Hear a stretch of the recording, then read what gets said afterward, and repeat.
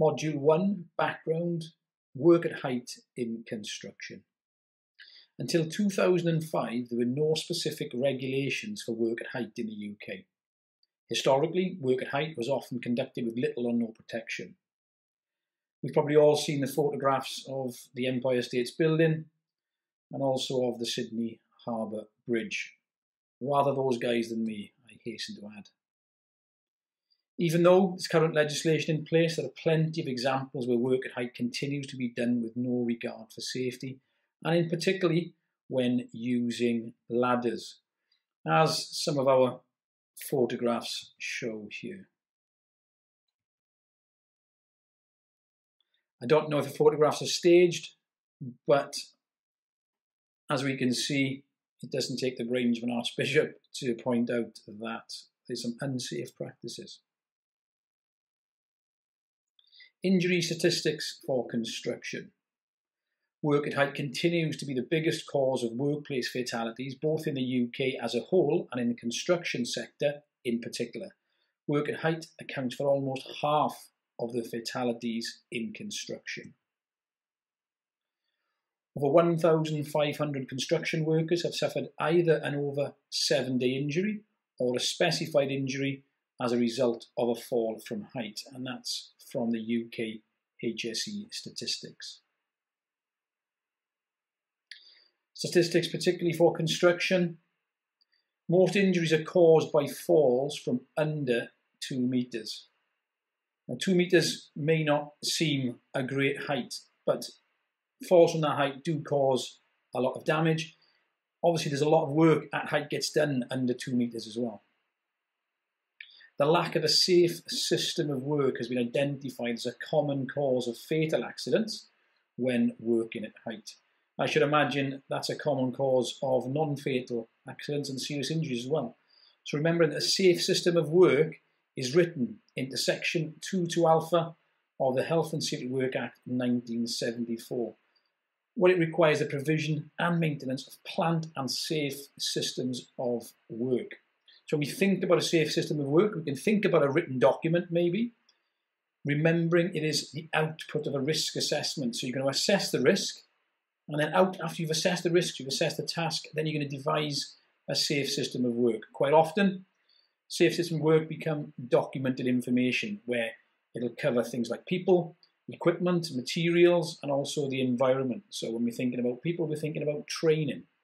So it's important to know safe systems of work certainly do prevent accidents. We're now going to watch a video from CITB.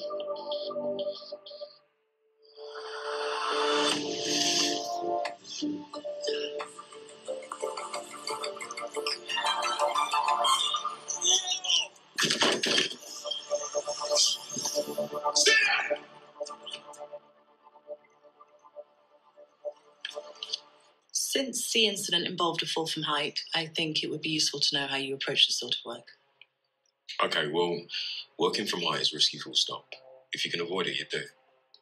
But other than assembling the roof on the floor and lifting it up by crane, there's not much we could have done. Should be able to reach from the top, but if we need more height, it's best to get the boys back in rather than improvise. Improvise? Well, yeah. Sometimes the blokes try and change the tower scaffold themselves instead of waiting for someone who knows what they're doing. And your team would have known not to improvise? Well, yeah, but I would have stopped him anyway. Do you think the risk and method statement properly covered the work activity? Yeah, I think so. Here is the updated risk and method statement.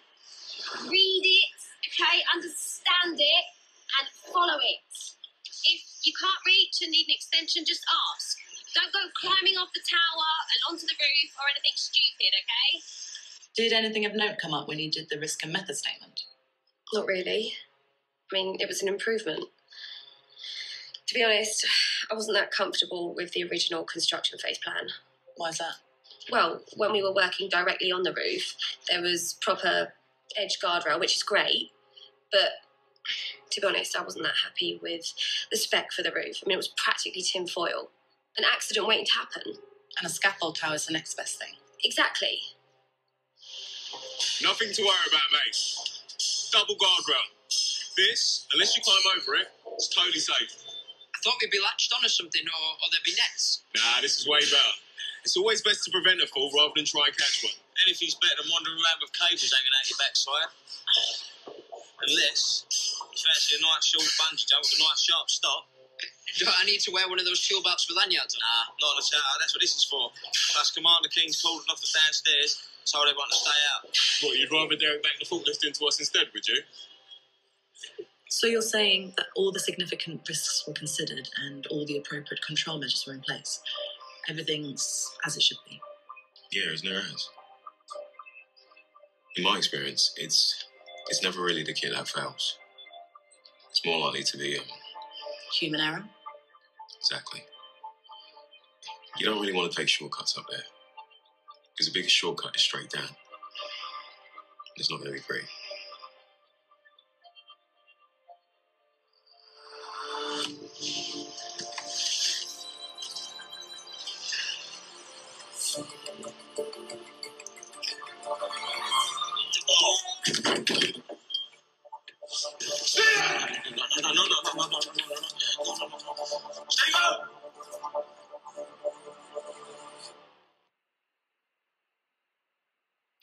So, a short part of a video there, that video is part of a wider video from CITB, which I'll show you in a moment.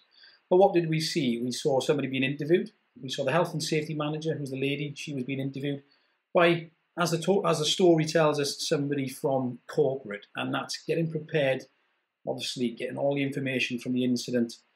And what they say in the video is in preparation for the HSE visit the following day.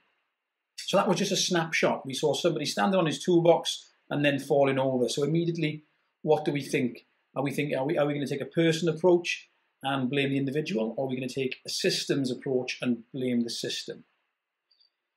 On immediate view, you could say, well, the young lad should not have been standing on that toolbox. He should be listening to what he's been told. But in the wider video, you can actually see the other operative that he is working with cutting corners himself. And as sort of came through in the video there is a sort of a lack of a safety culture. There's an underlying issue sort of with the culture.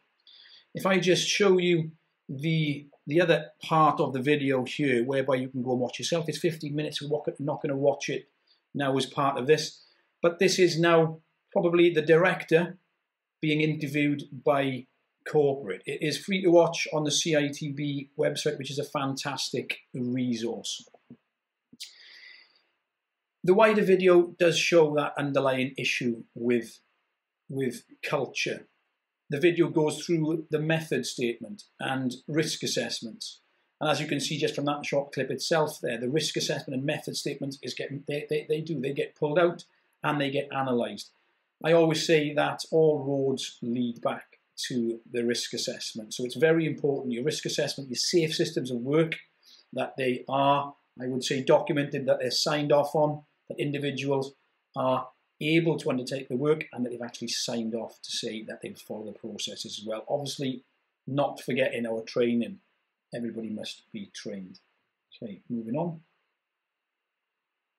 Accidents involving ladders. There are various causes of accidents involving ladders, including the ladder being an unsuitable option for work at height. So lack of or insufficient risk assessment. Again, this is the method statement. Also in that other video, they talk about the construction phase health and safety plan, a very important document which alongside your risk and method statement is going to be requested by the HSE should there be an incident. The wrong ladder used. Again, this will be identified in the risk assessment as the appropriate ladder that is required. Ladder positioned and placed incorrectly. This is going to go more down to training and the choice of the actual ladder user. Or maybe the choice of the ladder user if he's been given the wrong ladder by more senior management. The ladder not being secured. Unsafe behaviour. As much as we tend to, try and steer away from blaming the individual, it is in my opinion and my humble opinion that sometimes the system can be correct and sometimes people just choose to act unsafe. Unsafe condition of the ladder. So the ladder should always undergo a pre-use check, which we will cover more in the following modules. So it's quite a short module, module 1, but the key message is that work at height is a high-risk activity and is the main cause of workplace fatalities in the UK. And now on to the key points. I suggest you take note of these key points because they may come up in the question set. Work at height is the cause of nearly half of the fatalities in construction.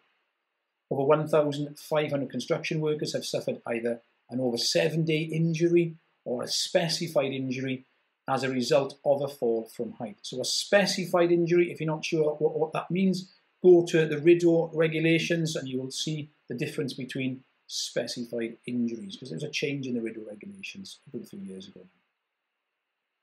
And nearly half of the fatalities suffered are due to working at height. Such an important topic. We also covered that most injuries are caused by falls from under 2 meters, and that a lack of a safe system of work has been identified as a common cause of fatal accidents when working at height. And finally, just a reminder that Section 22 Alpha of the Health and Safety Work Act 1974 requires the provision and maintenance of plant, but also safe systems of work. That's the end of the module. Look forward to the questions.